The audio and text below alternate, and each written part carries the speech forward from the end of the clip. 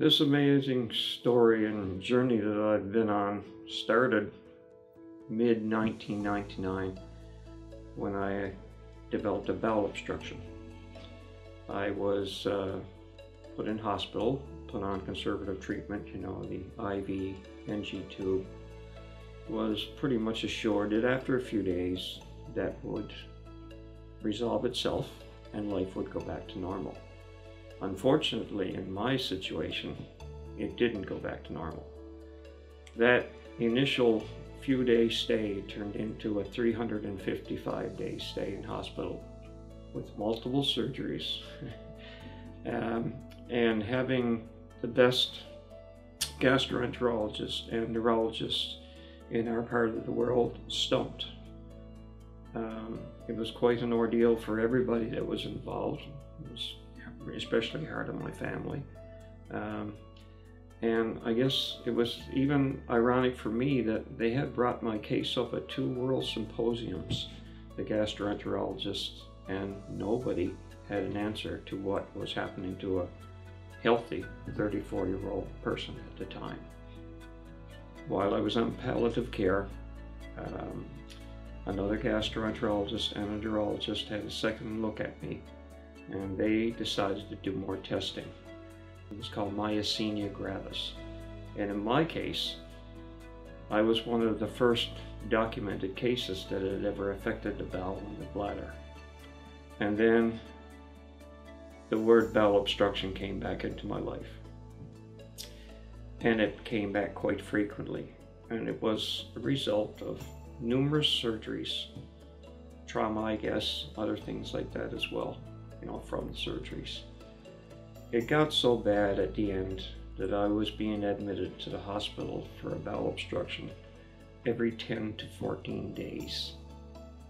It was a vicious circle that I went through for about 1.5 years, to the point that the doctor sat me down and they said, "Bill, the only option that we see you have, because we cannot open you up anymore.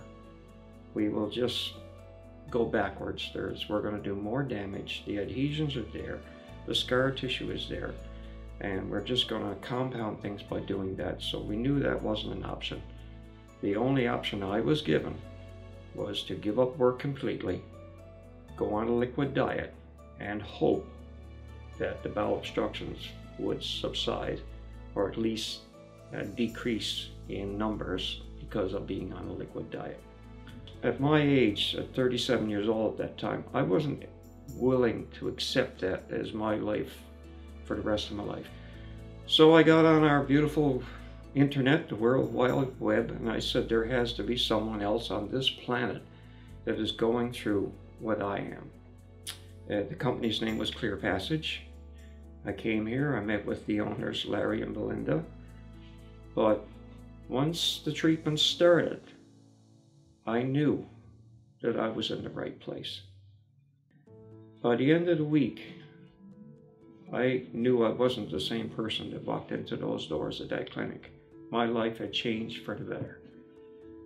To the point that it's been 8 years since I've been back to the clinic. So to go from a person who was obstructing every 10 to 14 days to having a period of 8 years of having bowel obstruction free is nothing short of a miracle.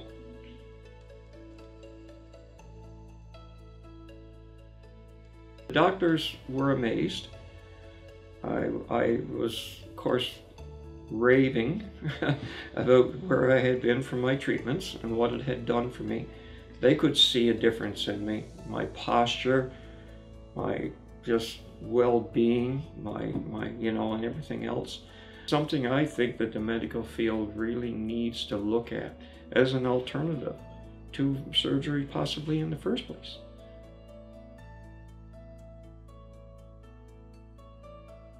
While I was at Clear Passage, besides the treatments for the adhesions and that,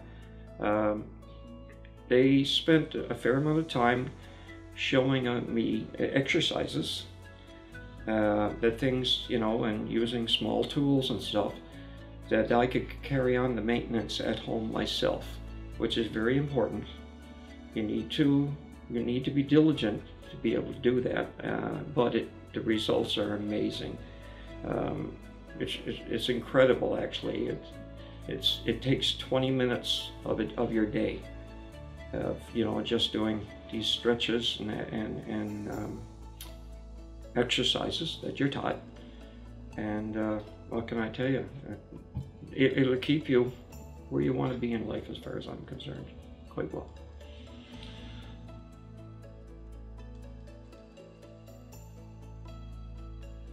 One of the important aspects, I guess, too, of going through what I have and what I faced right from day one, from the initial bowel obstruction to now, is knowing that you have a wonderful support force behind you. And I get sentimental sometimes when I say stuff like this, but in my case, I'm very lucky. I have 2 amazing sons, and I also have an amazing wife who's always been my, there I go, my source of inspiration and my source of strength. And, there are some times when you're not probably feeling 100% or whatever else, but having that person there that you know is beside you, no matter what, does make a big difference in your healing, in your progress, and getting you to where you want to be in life again. Well, my salvation was clear passage, I have to say. And meeting 2 lovely people that became a big part of our lives, I tell you.